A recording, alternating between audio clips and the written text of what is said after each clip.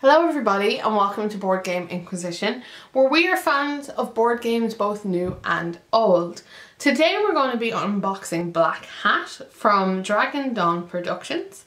And this is a game by Timo Multimaki and Thomas Klausner. It's for 2 to 6 players. It plays in 45 minutes apparently, and it's for ages 10 plus. So thank you Dragon Dawn Productions for sending me this review copy. I'm really excited to share it with you guys. And as far as I'm aware, this game is about hacking. Woo, where you're trying to sneak in, get information and get out before getting caught. Yeah, so it's very cool. I quite like the cover for it as well. I think it's, the fact it's called Black Hat is interesting. I'd love to know why. I assume you find out when you play the game. So I'll very quickly have a look at the back of it with you, because I always like to look at the back to give you an idea what to expect inside. It's very colourful looking, isn't it? It tells you what's here. It gives you your contents as well. And that. So this definitely seems like a lighter game. It's 45 minutes. But I'm dying to see how it looks inside. Woo! Kerplunk. Alright, let's go! Dun, dun, dun, dun, dun, dun, dun. Tight box. There we go. Okay, so inside we have many bags. I appreciate being sent bags, thank you. It probably means I have stuff to pop out though if I've been given so many bags. Okay, first things first, let's look at there are little hat meeple tokens. Roundy colour tokens. So let's see what these are made of. Woo!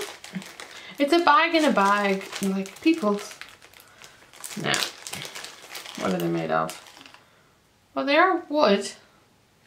Definitely wood. To me, they look a little like mushrooms more than black hats, but more than hats. But there you go. They look better like that, I suppose. Yeah. So there's hats, one for each color. Considering you can play this with 6 players, I think that's kind of incredible. So is there 2 hats for everybody? Yeah. Your colors are unusual. You can have black, white, orange, blue, purple, or brown. You know, they're not the regular primary colors. That might be good for some people. And you also get a ring. Things get curiouser and curiouser. There's a plastic ring. And then of course there are just some basic coloured tokens to go with your hats. Okay. Now I want to know what this ring's about. Okay, next up we have some cards. Let's open up a back of cards. I love that the back of them is awesome. Just the hat logo. Of course my own logo is a hat logo, so I feel much affinity with this hat logo. Now, assuming this thing is willing to open for me, I've not had any luck with cards lately. With opening them in these shrink wrap. How do you guys do it at home? I would really like some advice on how to open my card packets. Because you know, you don't want to hurt the cards and you don't want to hurt yourself. I'm just bad at these things. Nearly there. There we go. That's better. Now put the scissors away. Okay, so first things first. Card quality. Ooh, very nice.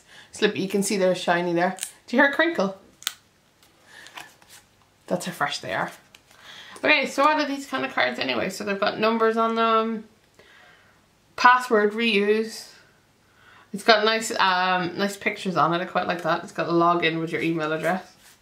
Obviously this is a hacking game, so it should be good. There's a whole series of green ones.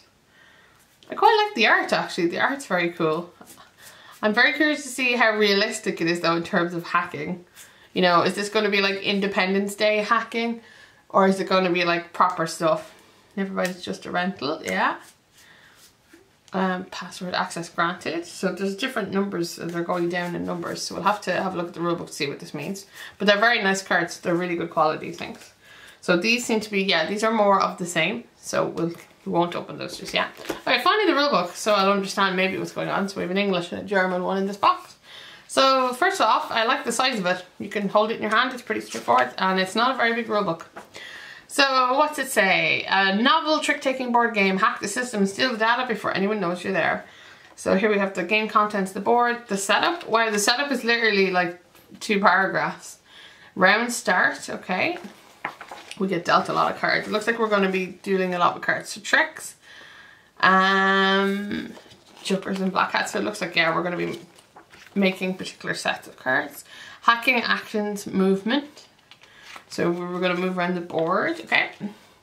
Types of spaces. Okay, so there's different types of places you can go. End of the round, scoring, end of the game. And there's a 2-player variant, which I appreciate because I normally play 2 players. So there will be a robot which plays the 3rd player. This will be curious to see how good the robot AI is. It might give me a good idea in terms of what the solo game might be like too. Then there's optional rules and reducing luck. That's nice, so there's a way to do that. That's very, very cool. There's another variant. So yeah, I really like that they have variants. There's nothing on the back of this rule book, but I think everything seems to be in here. This game doesn't sound too complicated, which is good. Sometimes the best games are like that. Okay, so, ooh, pop out stuff. Let's see. So we'll see what it's like.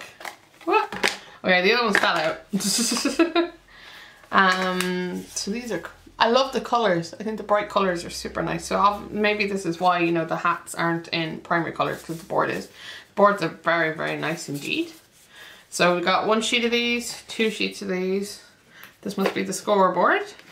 It's on a very thin piece of paper, but it's that back stuff, so it's good. What do we got? We got the actual board itself. Woo! And what's it look like? There's only one side to it. So this is the board where all our hacking probably takes place.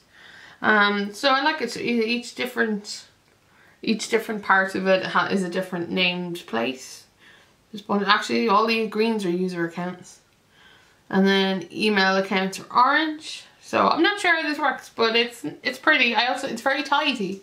This won't take up much space on a board or on a table even. So I quite like that a lot. It's nice, and it's got little pictures here down the side. So I'm curious to see how this works. Yeah. So we have a player board. We have these. I wonder, do they go over the thing on the table? They look like they could. We'll have to figure that out. Along with our things. So yeah, there's not it's not a ton of things in here, but I don't think every game needs to have 40 million components to be interesting. I like the theme already, and I quite like how they've laid everything out in here. It's looking rather good. So what do you guys think of Black Hat? I'd never heard of it before till recently, and then the minute I read about it, I was like, actually, this sounds really interesting. It's also another type of game I don't own. I do not have a hacker game. So yeah, so you've been watching Board Game Inquisition. We've just unboxed Black Hat. If you like what we do, maybe you could subscribe or like the channel. That would be amazing. Or even tell a friend that we exist. The more people I can get to with more board games, the better. And until next time, hopefully I'll see you for another unboxing. And until then, take care. Bye bye.